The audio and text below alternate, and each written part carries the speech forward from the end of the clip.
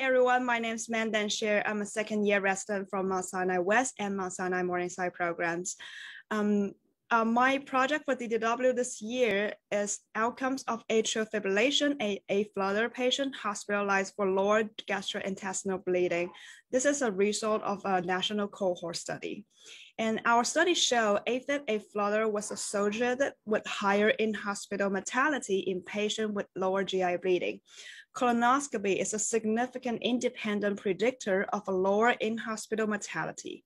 To maximize the benefit of colonoscopy in treating patients admitted for lower GI bleeding with concurrent AFib, a flutter, a multidisciplinary and comprehensive approach should collaboration among cardiology, neurology, and gastroenterology to ensure a better management.